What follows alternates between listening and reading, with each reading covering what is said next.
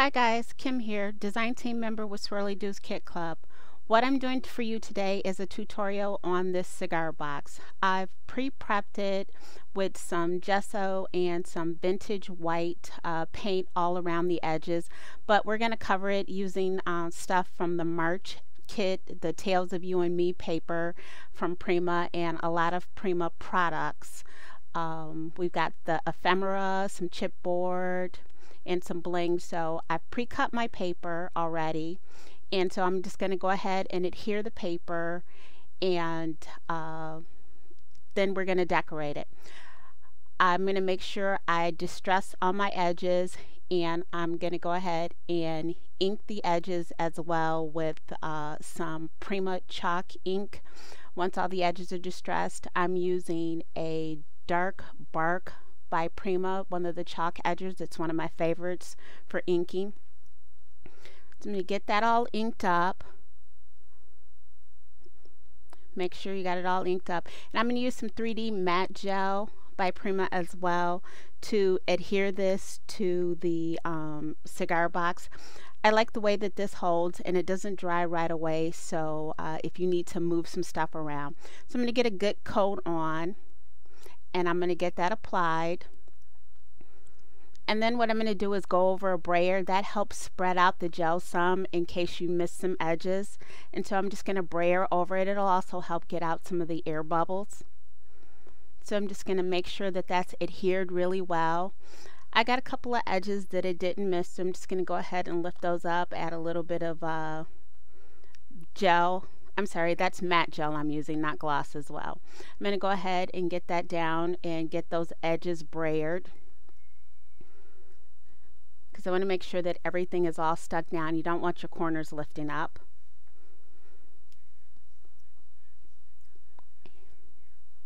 Yeah. Now once that's all down, I'm going to go ahead and do all four sides as well. And I like to leave a little bit of an edge out. So again, my papers are pre-cut, and I'm just distressing those, all the edges. And again, I'm using the dark bark chalk ink by Prima and that 3D matte gel. It adheres really nicely. And again, brayer everything down and move some stuff around here. But get it all laid down and make sure it's all stuck. And it doesn't take a long time for this stuff to dry, but it does give you a little time to make some adjustments if need be. So now we're doing the back, and you want to make sure that your box opens. So you need to find out where your crease is when you're putting this paper down. So I'm going to put this paper down, and then I'm going to open my box just to make sure. And once I opened it, I saw I had a little bit of liftage with the paper, so I'm going to go ahead and brayer that back down. I'm not going to open it again until this is dry, just to make sure that the paper doesn't lift again. So I want that nice and flat. All right, now the box is completely covered. Here comes the fun stuff. Now it's time for us to go ahead and decorate it. Like I said, I pulled out some of the embellishments from the March kit. I've got some flowers, some bling, some chipboard pieces. I pulled a few pieces from my stash and a few pieces from some older kits too, like the butterflies and hearts that we got in the past kit. I'm going to start off by adding a little doily down to the bottom, and I'm going to use that matte gel again to adhere stuff. So I'm going to put that down just in the center because I do want the edges up. And I'm going to go ahead and ink it with some dark bark just to take off some of the stark whiteness. I probably should have done that before I put the matte gel on, but that's okay. So I'm going to adhere that down. And I'm just going to go ahead and randomly add the rest of my flowers and other pieces. I'm going to add some foam tape to a few pieces of the flowers because I want some added dimension. And there's that cute little chipboard piece. Even though it's sticky on the back, I added some more matte gel just to make sure that it sticks. And I'm adding some foam tape to some of the other chipboard pieces as well. So we're just rearranging that. That's a cute little resin angel from my stash. And a few little chipboard leaves. These are also from my stash. And I'm just going to leave those raw because I like the contrast in colors on there. And that metal butterfly we got in the past kit too. I'm going to be using this for one of our challenges on the forum, so please stop by our forums and check out all the challenges. This one is about spring cleaning and recycling, so I'm recycling a cigar box. And so now I've got all my embellishments down, but it needs a little bling, so I'm going to use some champagne colored glitter glass. And I'm just going to take a smaller brush and put down some of that matte gel. I like using that because it dries clear. And then I'm just going to go ahead and sprinkle on some of that champagne colored glitter glass in just a few places, just randomly. Gonna brush that on and then take the brush and spread it out a little bit. Gives it a nice little shimmer. So now that we're done with that, I'm also going to add some bling around the edges. It still looks a little plain to me, and we got this gold bling self-adhesive strip in, again, the March kit, and I had that left over, so I'm just going to add some bling around the top. I'm just going to cut some strips and add it around the top. I like that these are self-adhesive and they stick really well, so I didn't add any extra glue to it.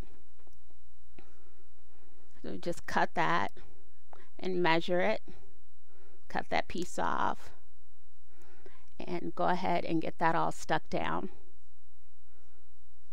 I'm going to do all 4 sides.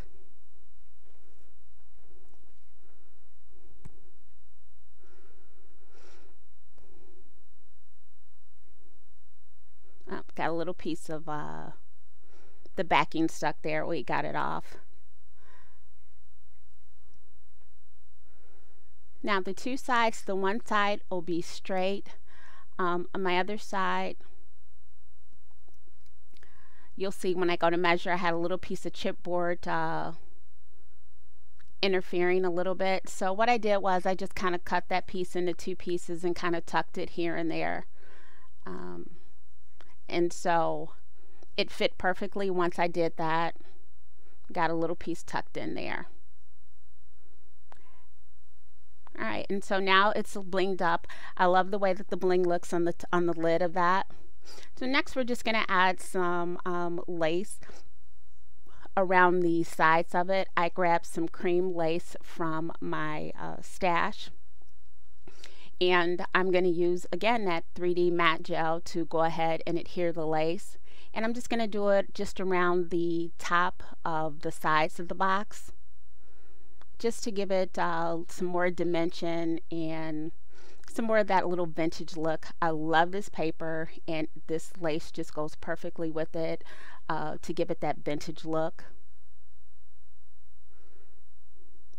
And so I just want to make sure that that's even all the way around.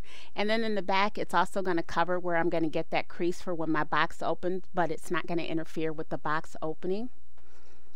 And so now I've got another one of the chipboard pieces from the Tales of You and Me collection, and I'm just going to add that to the front for a little bit of decoration. And again, it's self-adhesive, but I like to add just a little bit more so it doesn't fall off. So we got that stuck right there in the center. And make sure everything's straight, and there's my box there. But I like it, but I think you'd use just a few more flowers on the top of it. So I think we're gonna dig back into the stash and maybe see what we can come up with. But as you can see, it's got some nice bling to it. You can see the little shimmer from the glitter glass. But yeah, I think the top of it may need a little something else.